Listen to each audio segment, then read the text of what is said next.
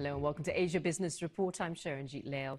Now, it's a busy week for US companies reporting earnings. We'll be hearing from some key US tech firms, including Google's parent company, Alphabet. The company releases second quarter numbers later today. And they may also release its YouTube revenue for the first time. And on Tuesday, we'll hear from blue chip stocks, General Motors, as well as McDonald's. Tuesday is also the start of the Federal Reserve's two-day policy meeting. While on Wednesday, we find out how Facebook and Japan's Nintendo are faring, followed by Amazon, Twitter and Starbucks on Thursday. Well, earlier, David Kuo, the chief executive of Motley Fool in Singapore, told us what to expect. That was David Kuo there. And in just a couple of hours, the International Monetary Fund will release its latest global economic forecast. Attention will be on what the IMF says about China's economy, as well as any potential drag on the UK's economy because of uncertainty over Brexit talks. In other business news now, US health website WebMD is reportedly close to being sold to private equity firm KKR. The company is estimated to be worth more than $2 billion. According to Reuters, KKR and WebMD are negotiating an all-cash deal. The purchase of WebMD will add to KKR's portfolio of internet brands, which includes dentalplans.com and allaboutcounselling.com. Now, Australia's consumer watchdog agency is investigating the recall of Takata after a driver's death earlier this month, which was potentially linked to faulty safety equipment. It may be the 18th fatality worldwide related to faulty airbags made by the auto parts maker. More than 2.3 million cars in Australia have been targeted in a recall since 2009. A Japanese company filed for bankruptcy protection last month. And it should be a smooth commute for many Japanese workers this morning. Now, the world's leading oil-producing countries are meeting in Russia today.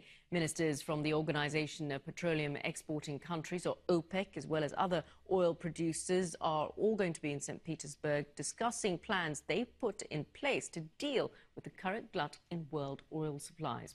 Well, earlier this year, they came up with a plan to curb production to stop crude prices from falling, but that hasn't really been working. If we take a look at the oil prices right now, you can see that both light crude as well as Brent crude trading below the $50 mark. Well, earlier I asked Jonathan Barrett, Chief Investment Officer at AS Alliance in Sydney, what impact non-OPEC members will have on production. Jonathan Barrett there. Now, the internationally renowned circus troupe Cirque du Soleil is looking outside the big top in a bid to diversify. It's buying the US entertainment company which owns the Blue Man Group. Let's find out what's behind it.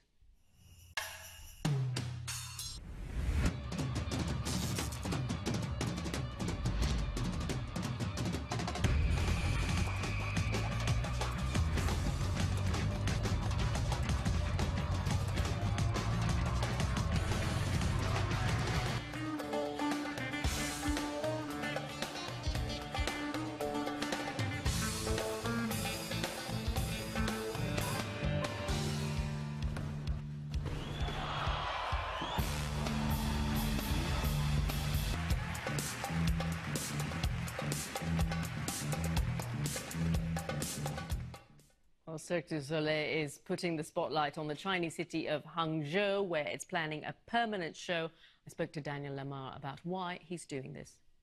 We see China as being the next market where Cirque du Soleil can really establish themselves in a very, very strong way.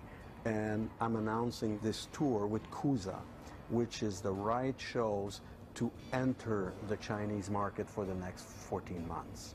What are some of the difficulties of going into such a tightly controlled market? Our challenge marketing-wise is to make Chinese understand that what Cirque du Soleil is all about is very, very different.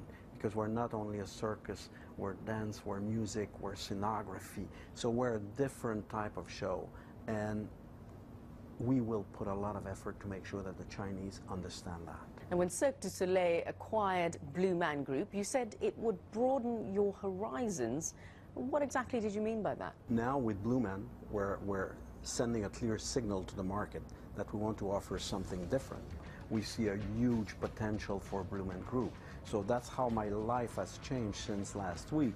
Now when I'm meeting potential partners, I'm not only offering the Cirque du Soleil shows, I'm also now selling Blue Group. One of the oldest circus acts, Ringling Brothers, Barnum and Bailey, had to shut down after almost 150 years. Now, is that something you fear could happen to you? You know, the challenge we have is to remain a leader, to remain on the edge all the time.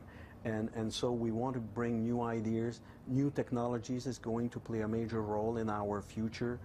You know, 3D technology, virtual reality.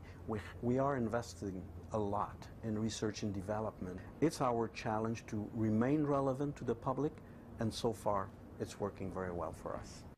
And that was Daniel Lemaire of Cirque du Soleil. Let's take a look at the markets before we go. We can start with Asia because some of the markets have just opened. The Nikkei is actually trading just slightly lower earlier, and you can see that Australia's All Ordinary is already down well over 1%. This is really due to the falls we saw in oil prices, down over 2% on Friday. That's taking a real hit on the commodity stocks. And, of course, a lot of nervousness in the markets as well ahead of the Fed Reserve's meeting later this week. And, of course, all of those earnings we're expecting as well. And that's it for this edition of Asia Business Report. Thanks for watching.